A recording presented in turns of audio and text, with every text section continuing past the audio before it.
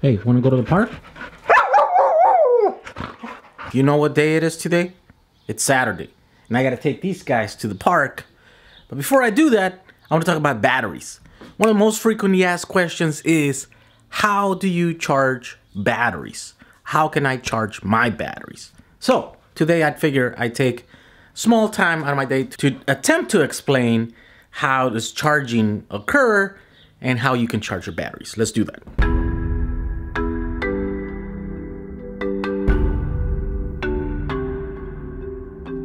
Alright, batteries. You know them. They look like this. This is an old battery that we made at Jack 35. 12 volts, used to power cameras. Pretty much anything that's 12 volts.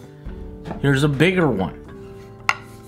Here's some that you might recognize. These are LiPo batteries for RC. So those batteries are made out of cells.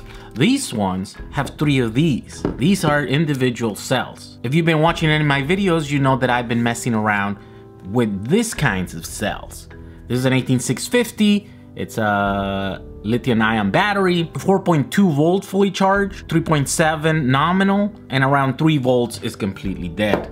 These ones have pretty similar voltages. The only difference is that these are called LiPo because of the polymer casing that they are. These are pouch cells. These are cylindrical 18650s, but they come in all different sizes and shapes. How do you charge them? That is one question that keeps popping up. Okay, here's the easiest way to charge them. Have you ever seen one of these? These are power supplies. This converts 110 volts into something smaller, usually DC. They come in all different shapes and sizes. Here's another one. This one could do more power. This is 2 amps, this is 1 amp. Same specs, 12.6 volts. You could also use some of these guys. These are available all over the place, especially on eBay. These are adjustable power supplies and they come in all kinds of different sizes. They have this little pot in here that you can adjust, and you have some kind of control of what the input voltage is or what the output voltage is. This is a little one, probably does about 50 watts. And there's a bigger one that does 100 watts. Now here's one for 150. Another 150, this is probably like 300 watts, and they get to be really big.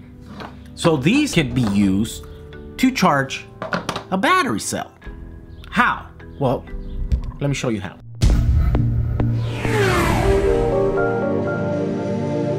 So let's take this little guy, and let's take one of these cells. You set this power supply, you set it to 4.2 volts.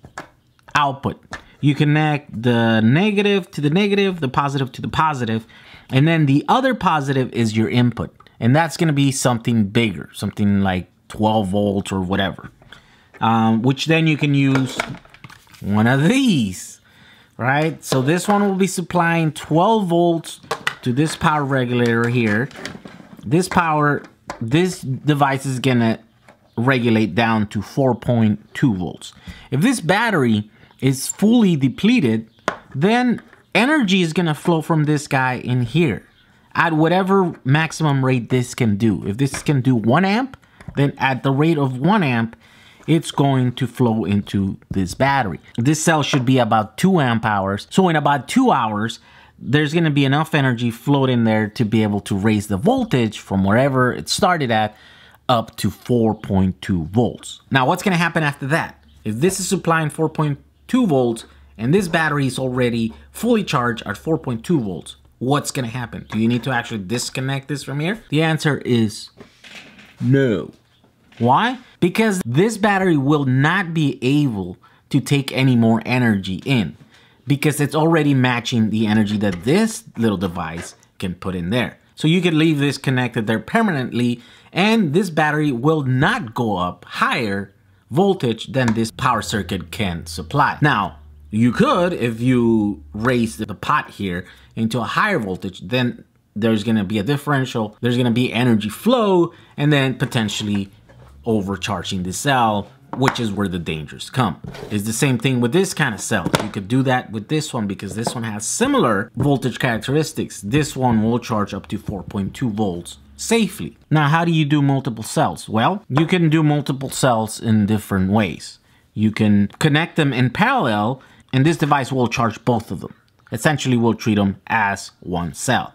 You can keep going, and you can keep going, and you can keep going.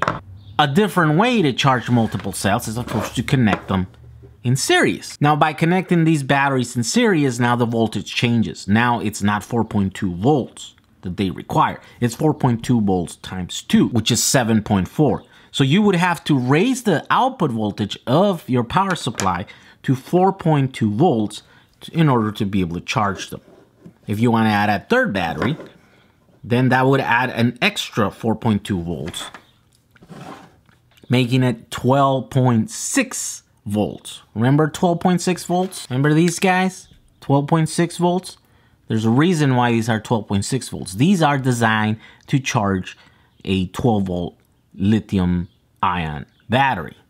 Essentially, you wouldn't need this.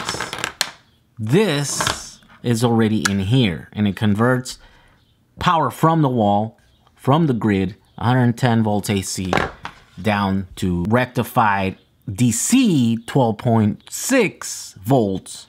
And you can put the positive into the positive, the negative into the negative. It will charge those cells.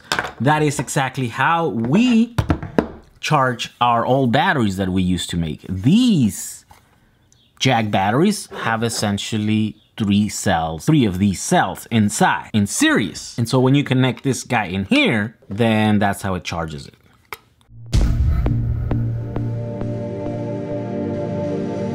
Okay, so that's fine in charging little flashlight batteries and camera batteries, right? But how do you charge like a power wall or your car? You know, that doesn't work the same way, does it? Well, it does. These things, these power supplies get bigger and bigger. The one that I used to charge the Samba, it's a 5,000 watt power supply. It charges the battery basically the same way. It does have an algorithm that makes the batteries, that allows you to charge batteries in the quickest way possible. What it does is for the first part of the charging curve, it just pushes the maximum power. So it'll push 5,000 watts into the battery, and it'll adjust the voltage to match the one of the battery. So as the voltage rises on my battery, then the charger also keeps rising its voltage. It reaches a certain voltage, 126 volts, at which point then it changes its strategy. Instead of changing this voltage, now it locks the voltage at 126 volts. It adjusts its current, and it will adjust it to whatever level it takes to keep and maintain that 126 volts. So what will end up happening is that it rests for a little bit, and then it goes into constant voltage charging. The amperage is, I don't know, somewhere around 15 amps or something, and then it will quickly start lowering, because if it doesn't lower, then the voltage tends to want to rise. But as soon as the voltage rises a little bit, then it lowers the amperage, and then it brings that voltage down. And as soon as it starts bringing the voltage up again, then it lowers it again. And so it will gradually lower the amperage to maintain that 126 volts until it reaches something around 5 amps, and then it cuts the power, and it considers those batteries charged.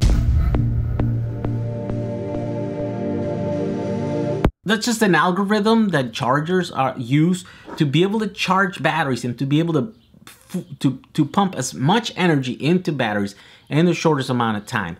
But you don't need that. You can just do it with just a regular power supply that is supplying constant voltage and constant current. It will eventually charge your batteries, and your batteries will be good. How do I know that? Well, because that's how I'm charging my 12 volt battery on my Samba. My Samba has a group of cells that you can see in this box here. And it's essentially 3 cells in series and 33 in parallel. So basically 33 groups connected in parallel, and then there are 3 of those groups connected in series. That makes this an 11.1 volt nominal 12 volt battery. I have one of these guys pumping 12.2 volts into this battery, and it's been working like that for over 2 years now. In over 2 years, I haven't checked if any of the cells have drifted, if their voltage have drifted. So let's do that right now. Let's take it apart. Okay, here is the inside of the battery. As you can see, very professional. This is not duct tape, but it's like packing tape. I only use like grade A materials to make my batteries.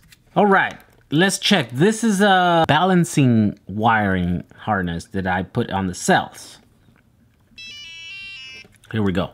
After 2 years, the voltage was, bam, there you are. You see it? Okay, let me read it for you. There's 3 cell groups, 12.19, right? So it's almost 12.2 volts. That's what my Samba power supplies have been charging this battery to, 12.2 volts. And 12.2 volts is slightly lower than 12.6, which is 4.2 per cell. That is just for just a little bit of extra safety. It is not good to have these batteries fully charged all of the time. They actually like to be a little bit less. I don't need 100% of the power on these batteries, so I have a little bit of wiggle room. I can go lower, increase the level of safety. Okay, so in 2 years, they have drifted possibly 82 millivolts. There's an 82 millivolt difference between the highest voltage on these groups of cells and the lowest. The highest group is 4.115 and the lowest group of cells is 4.03. That is not a whole lot. That is nothing to be alarmed. In fact, I'm not even gonna attempt to balance this group of cells. In fact, this might be zero drift, and that's just how I left them when I built the battery. I'm not exactly sure of that. In fact, to be able to test that, let's write down the date.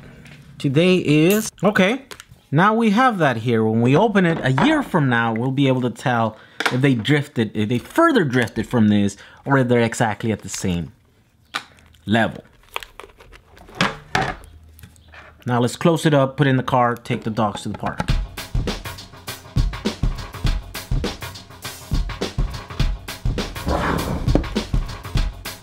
Now here's one question that without a doubt is going to pop out in the comments. How big is my 12 volt battery? What kind of capacity is it? Well, I don't know. I don't actually remember, but we could figure it out here together. Look, let's check it out.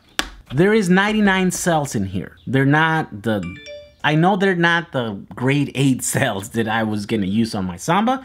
So they're probably like 1.8 amp hours each. So 1.8 amp hours times 3.7 volts nominal, that equals 6.6 watt hours in each cell.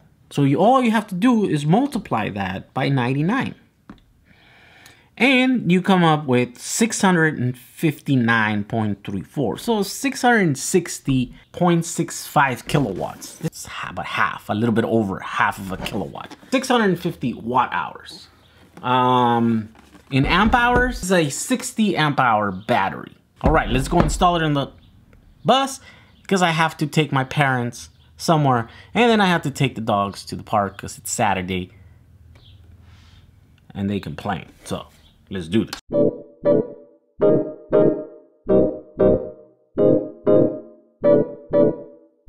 Thank you for watching. Don't forget to leave some comments below. Don't forget to subscribe to our channels.